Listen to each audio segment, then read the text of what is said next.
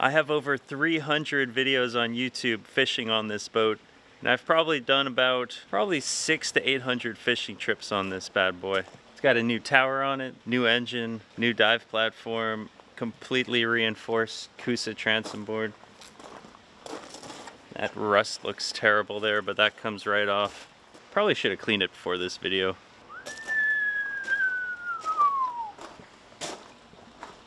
Oh, dang. Dang. Why would I be selling this beast of a creature? Something I learned early on in life is no matter how big you are, there will always be something bigger.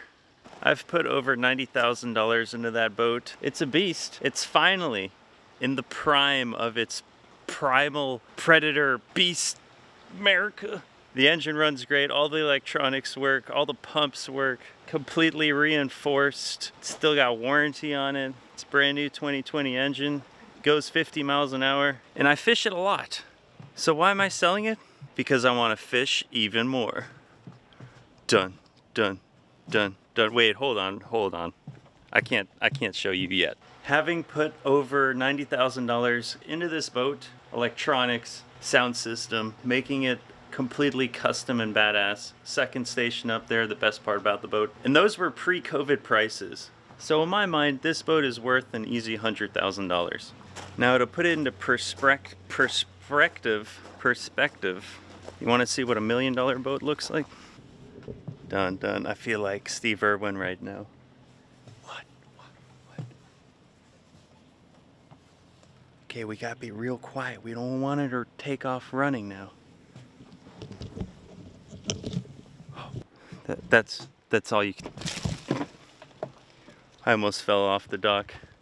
Oh. Before I tell you how this freaking boat is on my dock, what is it? Why do I have $1 million boat tied to my dock right now? How did this happen? You know, before we get into those details, let me just make you drool a little bit. Let's play the reel.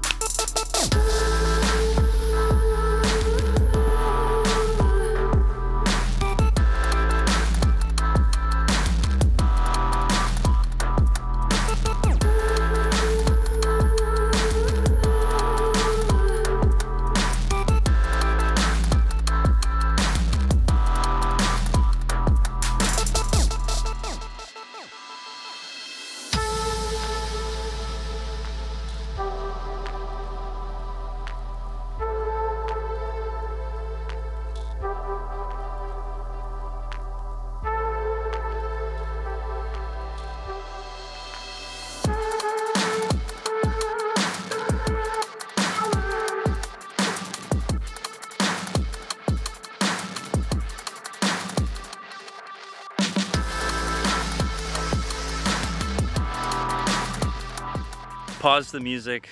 Party's over. Look what I found.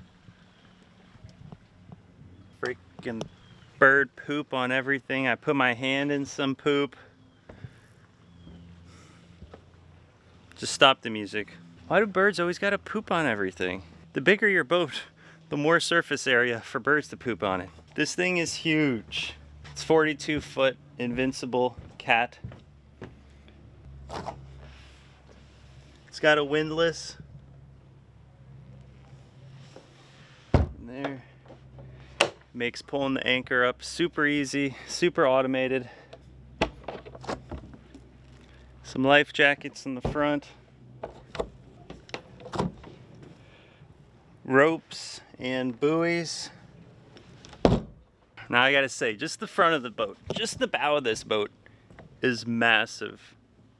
Because it's a cat, which means it basically sits on two hulls, it is an extremely wide boat. If you were to trailer this boat down the road, it is a wide load. You would need assistance. I don't think you can legally tow this boat by yourself. I mean, just the front platform is massive. I could have a dance party up here. There's tons of rod holders.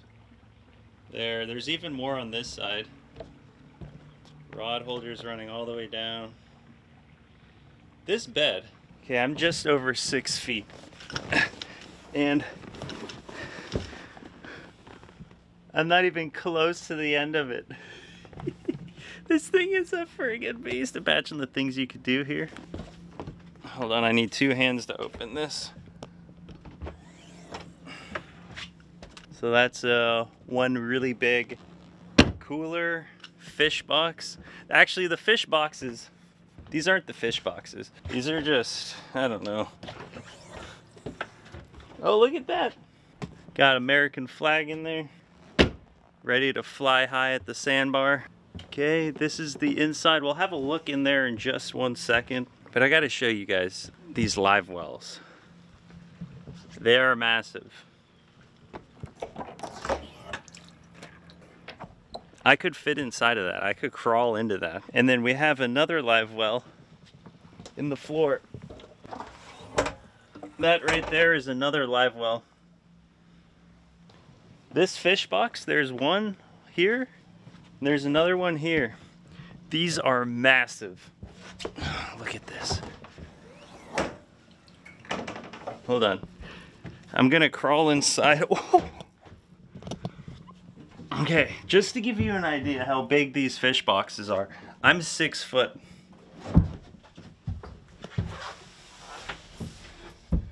Okay, I am completely laying flat. And I got about another foot that way, and I got another foot behind me. That is how huge these fish boxes are. Imagine filling these things up.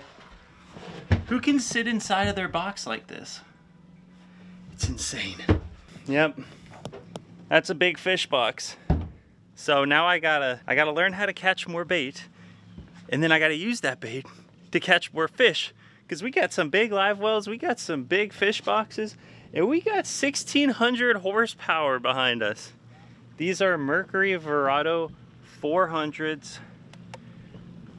Absolute insane. I don't think the video is doing justice how big this boat is, so I'm trying to walk around a lot to really show you, like, just to get from the front of the boat to the back of the boat. I'm taking full stride steps right now. It's huge. The music on this thing hits hard. Got our seats. The flush system is pretty cool. You put a hose in there and it'll flush all 4 engines at the same time. And in no time after your fishing trip, your boat will be rinsed off, clean, and ready for its next adventure.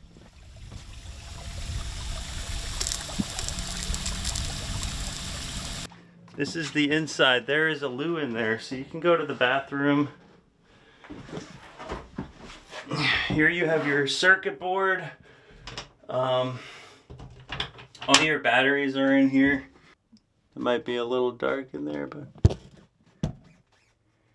it's all the electronics. I've spent the last few days learning these electronics. The first thing that you do is you want to turn your, see, every engine has its own key. There we go, they're all turned on.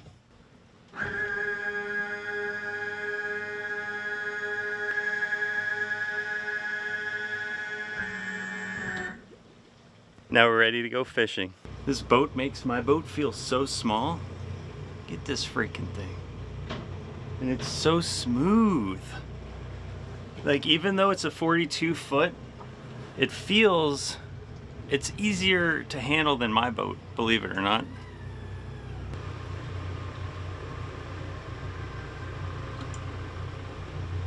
So the South Florida Fishing Channel, me, has exclusive access to this boat. And I'm sure some of you have already seen it. Y'all have already seen it.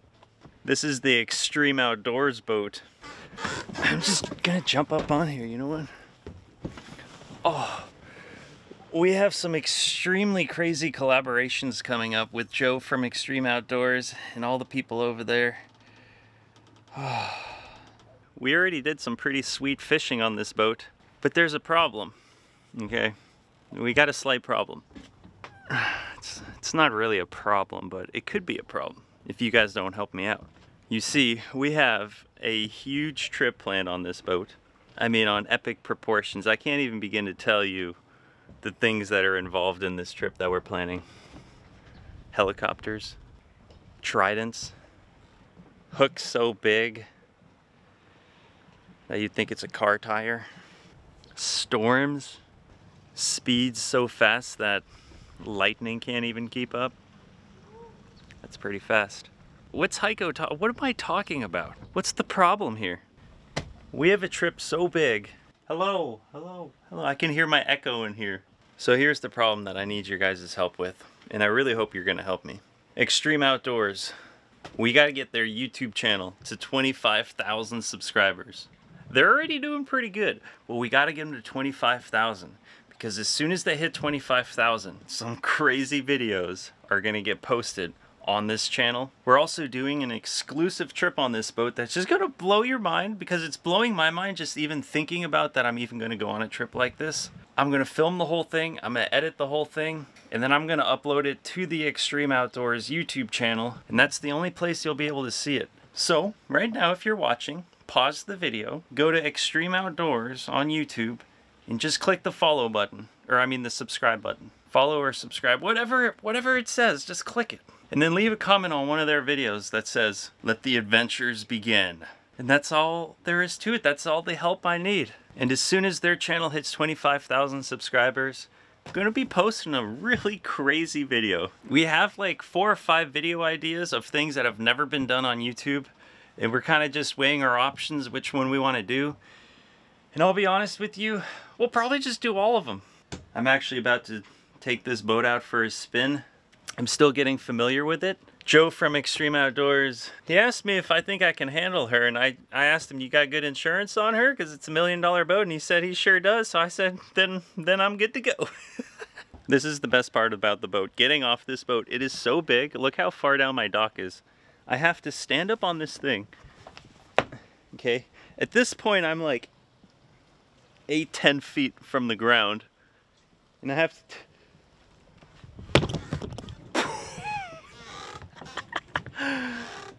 really thankful for the guys at Extreme Outdoors for giving me this opportunity to be able to create content on such an epic boat. There's some content I want to create that can only be done on a boat like this. When you're running 200-300 miles out into some unknown territories. That's not a spoiler alert. Wow, my boat all of a sudden looks a lot smaller. It's like a toy boat that you play with in a bathtub.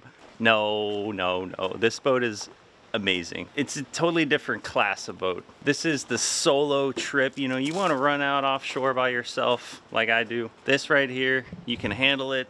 It can handle itself. All right, enough about boats. Come on, we want the fish. Woo-hoo-hoo. Like smoked kingfish, my favorite. And you know what else we want? What do we want? Your guys' favorite. Here's a little bit of Captain Elliot. What up, buddy? Hey, look at the camera. Yeah, taking a little nap. Look who we got over here.